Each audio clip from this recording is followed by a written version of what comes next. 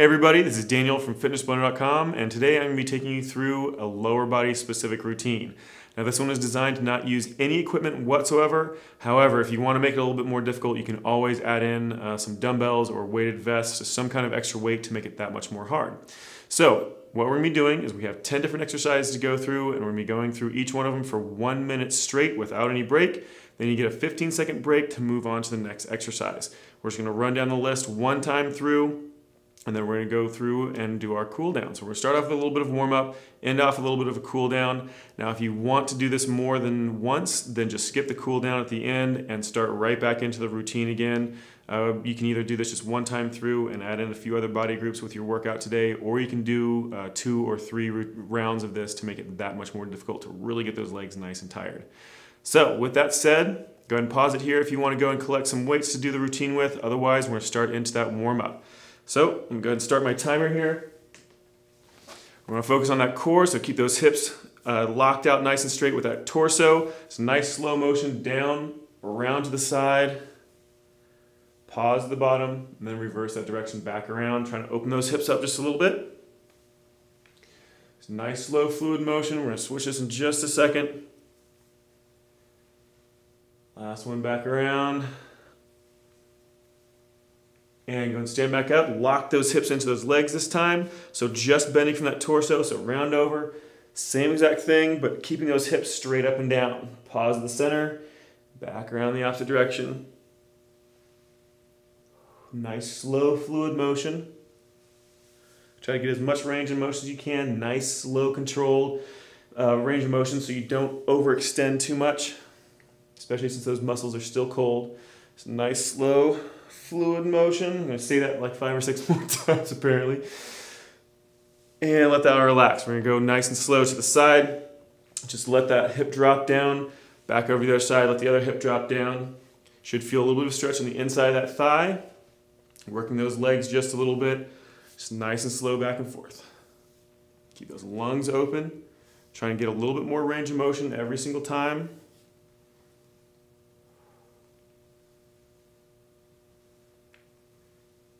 And go ahead and let that one relax. We're going to go into a leg kick, so keeping that torso straight up and down. Start with it nice and low, then slowly start bringing it higher and higher as that leg feels more and more limber.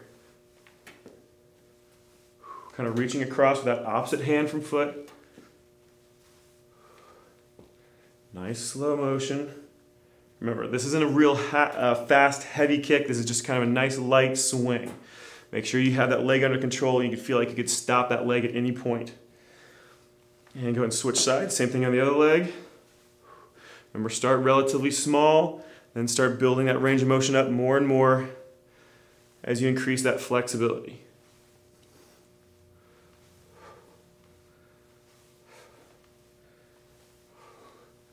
Keep those lungs open. Again, keep that torso straight up and down. You're just focusing on swinging that leg. Keep it under control.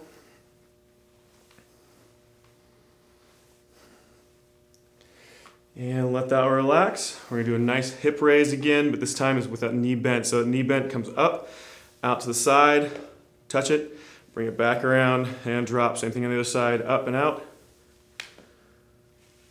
And back around. Since we're doing both sides, we're going to do it double time. Nice and slow. Try to really focus on getting that knee up really nice and high. You should feel that kind of in the front of your hip. Just slowly moving back and forth. Halfway through. Again, keep that torso straight up and down. Keep those lungs open. Don't hold your breath. Slow, controlled motion.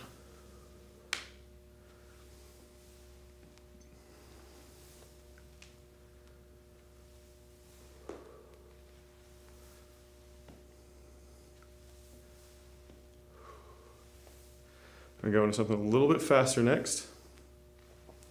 So get those feet moving. You should do a nice little quick jog in place, a nice small range of motion at first.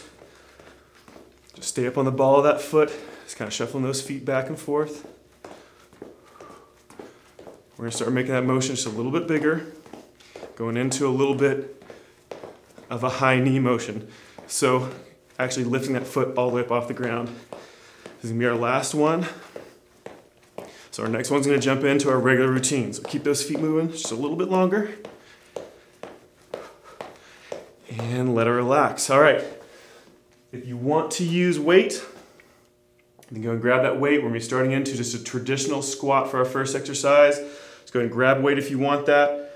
Otherwise, it's just gonna be body weight. We're gonna go ahead and start it up right now. So just a traditional squat, back perfectly flat, just like if you're using weight, even if you're not. Feet just about shoulder width apart. All right, start up, nice low squat, and slowly back up. If you need to limit that range of motion, that's perfectly fine, but try to get as much range of motion out of this as you possibly can. So down nice and low, just make sure that back stays flat. So if you start going low enough that you feel the lower back rounding, you're going too low, limit that range just a little bit more. So nice full range of motion. Again, lungs open. Just keep that motion going. Again, we're doing 1 minute straight through on each one of these exercises. So we're a little over halfway right now on this one. The slower you go, the more you focus on staying down nice and low, taking your time at the bottom of that range of motion, the more work those legs are gonna have to do. Spend as little time with those legs locked out as possible. So if anything, keep them just a little bit soft the entire time. 10 seconds left. 5, 4, 3, 2, 1, and let it relax. Got 15-second break, so let those legs shake out for a second. If you want to get set up for that next exercise, and we're doing a lateral jump next. So you don't want to use weight for this one unless you have something like a weighted vest. You don't want to be carrying weight for this one. All right, let's go and get started. Just jumping left to right. Easier version is letting that foot touch down behind you. Harder version, you're going to actually start keeping that foot up.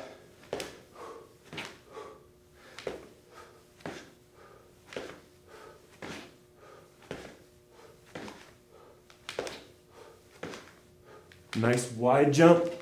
Start pushing that jump as wide as you possibly can, trying to get further and further each time. A little over halfway.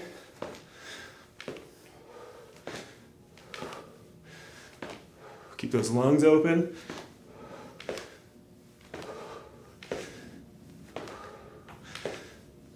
As much as you can, try to push that range of motion, jumping as wide as possible. 10 seconds left.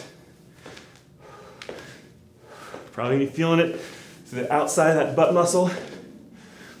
And let it relax. Should feel it to the quads and into those glutes quite a bit. Especially with the next one, it's gonna be a ski squat. So again, just a traditional squat, but this time with those feet really nice and close together. Same rules apply, flat back. All right, start up nice and low down. And right back up again, almost to a full extension, and then down again.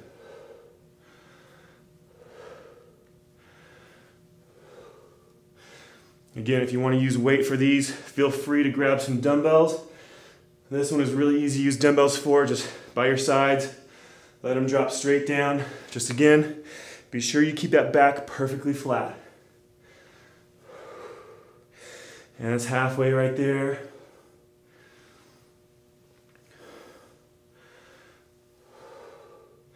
Try to evenly disperse your weight between your heel and the ball of your foot. If you let those knees go over those toes, that's fine. What you're trying to do is mimic the angle of your chest with the angle of your shin. So if that's the same, you're right where you need to be. We're almost done. 3, 2, 1, and let it relax. Again, let those legs kind of shake out a little bit. We got another one coming up, which is going to be a traditional lunge. We're doing an alternating lunge, so out with the left leg, back up straight, out with the right leg, back up straight. All right, again, if you want to use weight for this, go for it. So step it out, back up, step it out, and back up. So if you don't have a whole lot of strength yet, then keep that range of motion pretty limited. A nice shallow lunge, not a very deep step. However, if your legs are really nice and strong, then take a really nice deep step. Get out there as far as you can. You're gonna have to actually kind of bounce to push yourself back up, or not really bounce, but get a nice quick shove to get yourself back up. Just keep that motion going. Torso straight up and down. Keep those lungs open. Try to get as long of a step as you can control. Try to make sure your weight is even between your front and your rear leg. Your momentum is going to want to carry you forward onto that front leg. So you're going to have a tendency to really lean forward. Try to keep back on that back leg as well. And that's the last one right there. Go ahead and let that one relax. All right, our next one is going to be a sumo squat. So this one is with those feet really nice and wide apart. Again, traditional squat rules apply. Nice flat back.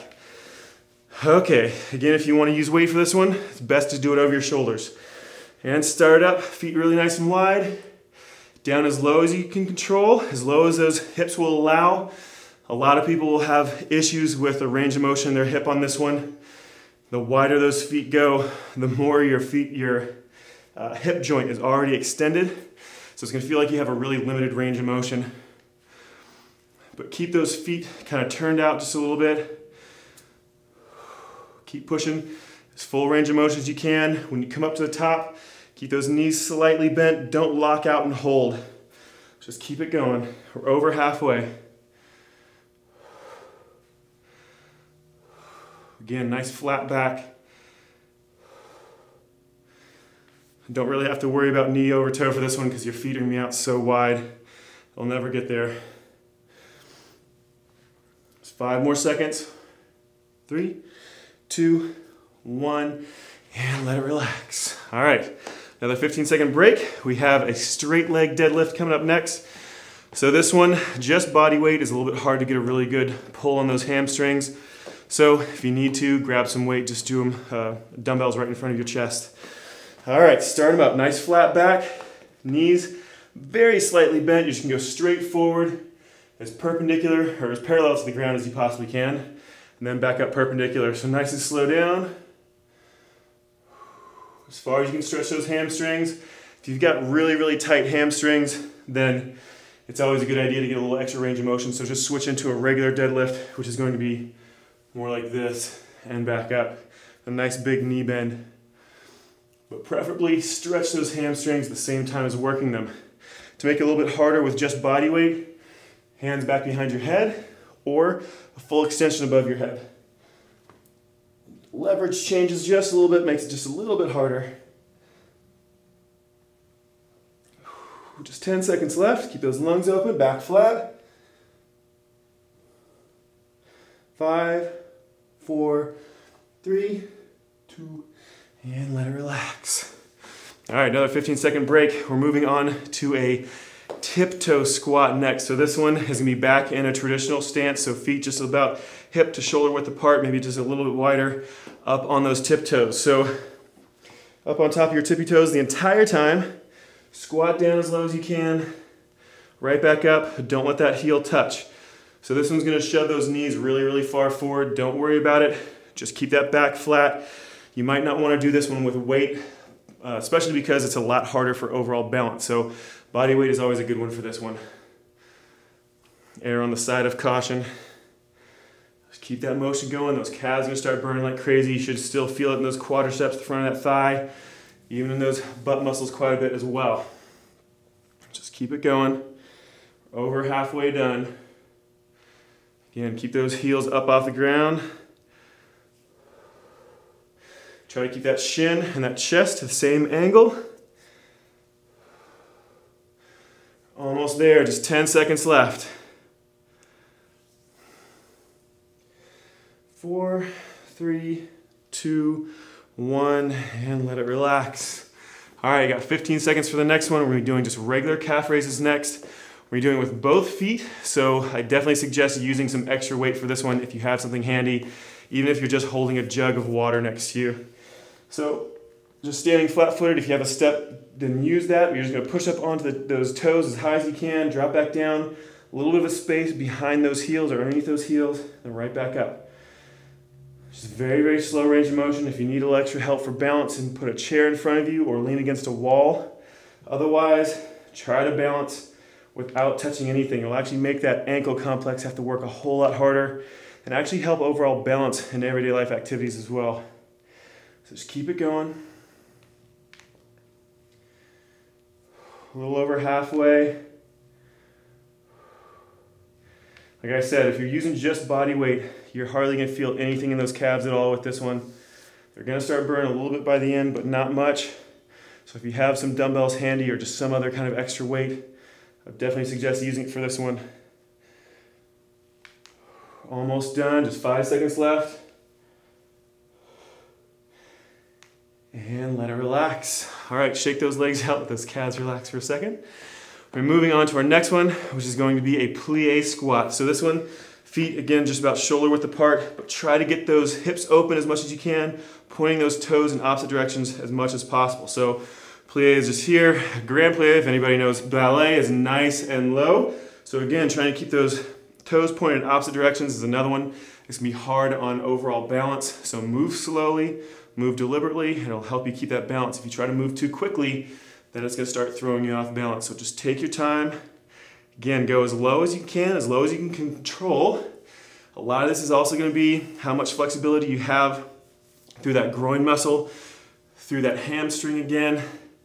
But just nice and slow, constantly be pushing it, try to get a little extra stretch out of it while you're doing this. It's a nice slow motion, back perfectly flat. Because those legs are kicking off sideways, you can pretty much keep that chest straight up and down. You don't even have to lean forward at all. Almost done, under 10 seconds. 3, 2, 1, and let it relax. All right, we have one more to go.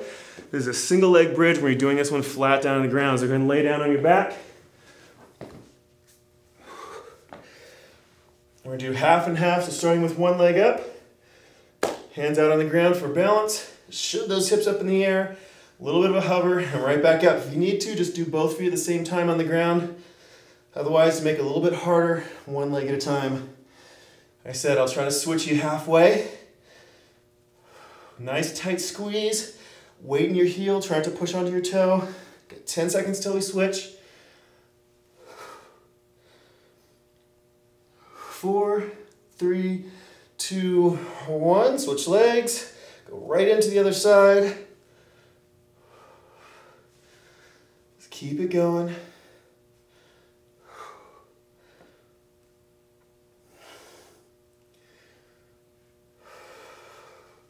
Tight, tight squeeze. Get those hips up in there as high as you can.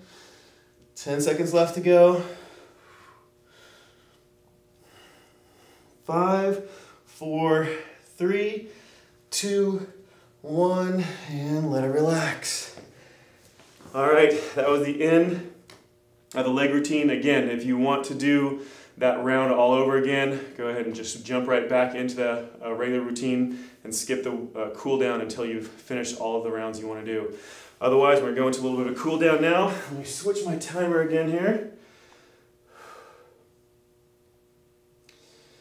So, we're going to be doing about 30 seconds for each stretch, focusing on those muscles that we use. So we're going to start off with that hamstring first. One leg tucked in, the other one out nice and straight. Reach down towards that toe, open that chest, hand over top. Just stretch it down as far as you can. Get a really good stretch on that torso, as well as through that hamstring. Just keep those lungs open.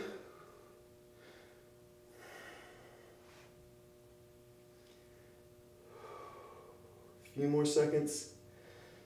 And switch sides. Same thing on the other side. Tuck that other leg in. Reach for that toe. If you can't touch it, that's fine. Just get down there as low as you can. Other hand over top. Reaching down as well. Keep that chest open out to the side.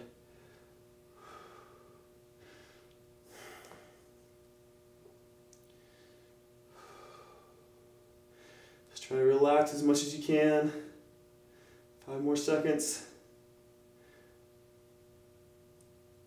And let it relax. Bring those feet in together, really nice and close. Pull them in as much as you can. Back nice and flat. Use the muscles to the outside of your thighs to pull those legs down towards the ground. Nice flat back. Should feel that groin muscle just like you are feeling for those plie squats. Try to bring that heart rate down nice and slow. And scoot those feet out just a little bit further in front of you. Get that back nice and flat and lean straight forward. Should feel it down inside that hip socket. So just lean as far as is comfortable. You don't have to really push it on this one.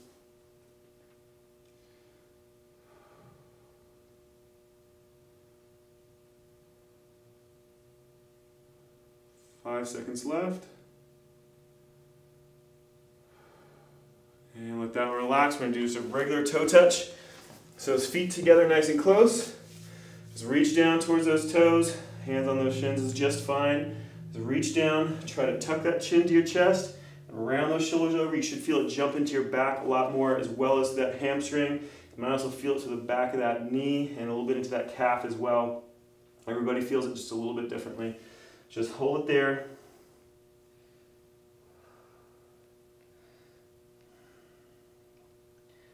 And let that one relax. Go ahead and lay back onto your back. Cross one leg over top, grab behind that thigh, and pull it in. Make sure you don't grab in front of that shin. You want to grab behind that thigh. That way you're not over compressing or putting too much stress on that knee. So just pull it in. You're going to feel it in the opposite leg, the glute and hip joint of that opposite leg. So a little bit longer, about 5 more seconds. And let it relax. Go and switch sides. That opposite leg goes over. Same exact thing. Pull that leg in, grab behind that thigh. So let the rest of your body relax. Like I said, you're going to be feeling it in that leg that's crossed over top. So you're going to feel it in that butt muscle, that glute muscle, down inside that hip. About 10 seconds left.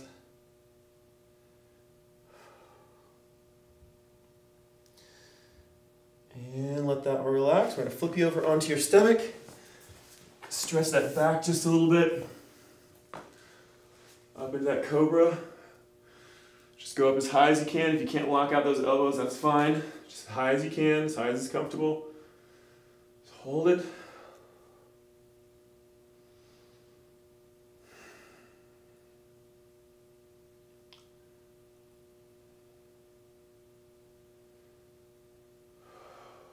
And let it relax. Sit back in those heels. Hands stretch out away from you.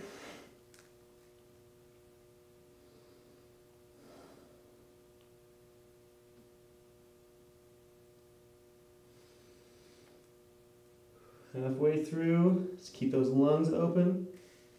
Round that back as much as you can.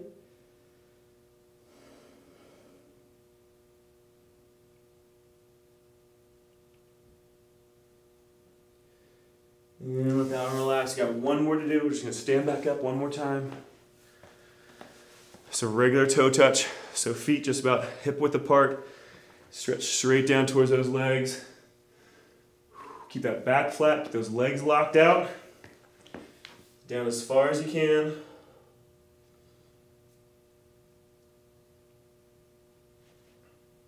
Hold it for just a little bit longer. A little extra on this one.